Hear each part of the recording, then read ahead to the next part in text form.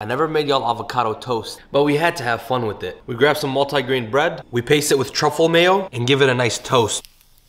Damn, this avocado really went to private school. We give it a quick zest of lime, some lime juice, a quick masheroo with a fork, onto our toasted bread. Now here's where we start getting petty. Couple cherry tomatoes, season it. I like to do a couple crispy onions, bagel seasoning because I'm feeling basic, a couple Parmesan crisps, fresh cilantro leaves because why not? Just a drizzle of white sauce. Now it looks like a kid plated it. Wow, I take that back. And I like to serve it next to a fried egg. And now we have final product. And as always, now bismillah. This thing is so good. You know what I realized?